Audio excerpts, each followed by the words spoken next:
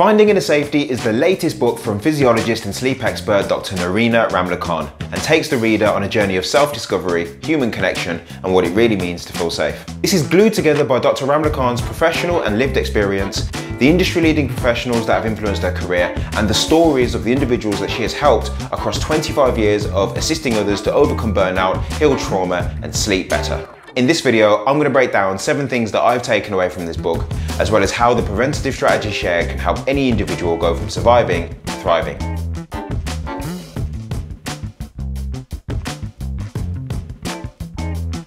Walking the path of healing, thriving, overcoming burnout and finding inner safety starts with us having a clear definition of what safety is and how it manifests in everyday life. In this case, the spiral of safety provides us with a visual reference and delineates how the conscious and unconscious mind receives and interprets information about our internal and external environment. For example, interoception relates to sensations from inside the body, such as heartbeat, respiration, and autonomic nervous system activity related to emotion. Whereas neuroception describes how our neural circuits distinguish whether a situation or a person is safe, dangerous, or life-threatening. Based on this, the spiral provides us with 4 distinguishable levels of safety: consciously unsafe, unconsciously unsafe, unconsciously safe, and consciously safe.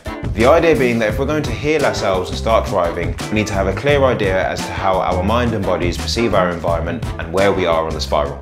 Speaking of bodies, Dr. Ramlakhan also describes in detail how habituating to hypervigilance in a world where there's increased demand on our senses from noise, technology, and speed of information has a psychosomatic response. That is to say that the body has its own set of physical responses based on the level of threat perceived by the autonomic nervous system. One of the ways this manifests is via the increased production of cortisol, commonly known as the stress hormone. This excess of cortisol resulted in a trend described as truncal thickening in those individuals that had habituated to hypervigilance in a high-pressure environment. Truncal thickening, of course, being the clinical term for increased retention of fat around the midsection of the torso. In other words, Dr. Ramlakhan observed a direct correlation between stress and weight loss, or in this case, weight gain. This psychosomatic response is the body forming a plate of armor to protect itself for what it perceives as a prolonged stay in a threatening environment, such as a high-pressure working environment and the poor work-life balance that may come with it.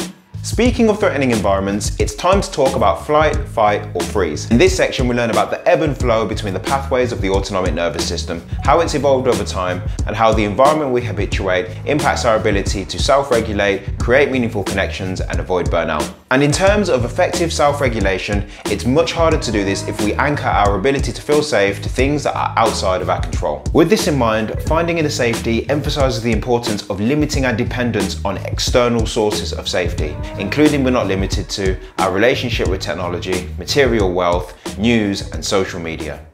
This is hands down my favourite part of the book. Dr. Ramlakhan explains several parallels between us and trees, and if anything provides a simple yet easy to understand and powerful representation of the individual journey to finding inner safety. For example, the roots represent our experiences in the womb and ancestry, the trunk our upbringing and experiences in our formative years, and the overstory such as leaves, branches and blossoms representing how we present to the world. For me, this was particularly insightful as when I applied the model to my own upbringing, I instantly got a better understanding as to the origin of some of my most prominent traits and tendencies, specifically when it comes to attachment style and sense of belonging.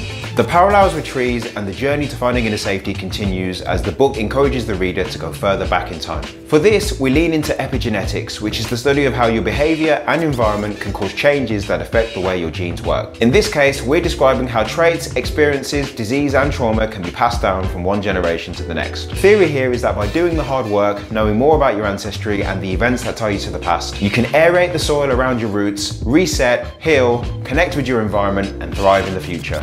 The back end of this book provides the reader with practical resources to extract real-world benefit from the psychosomatic and neurological theories imparted earlier on. This includes exercises to help you locate trigger points, set intentions, and practice gratitude. For me, the idea that when in survival mode, the brain is like Velcro for negativity meant that the exercises focused on strengthening the positivity bias of the brain resonated most. Finding Inner Safety references several books, quotes, and studies from industry-leading professionals in the fields of psychology, neuroscience, and psychosomatic medicine. But what really binds all of this together is how it's anchored against the backdrop of Dr. Ramlakhan's personal story. From her family's ancestral roots in India to her early years in Guyana and migration to the UK, traumatic experiences experiences witnessed in the family home, the sudden loss of loved ones and mental breakdowns, all the way through to her professional experiences and observations of burnout in high-pressure working environments, and how all of this accumulates and leads us up to the present day, where fresh out of lockdown, people en masse have started to realise the value of human connection and the role it plays in finding inner safety. For me, this book has been a journey of self-discovery, not only because it has given me practical models to understand the nuances of my own character, but also because I'm left with a deep sense of focus on what's important. Concepts like Dharma or life's purpose, connecting with your environment and the people in it, and the inextricable relationship between ourselves and nature. If having the tools to avoid burnout is important to you, click or tap the link in the description of this video to check the book out in more detail, and don't forget to subscribe for more news, views, hints and tips from the world of wellbeing.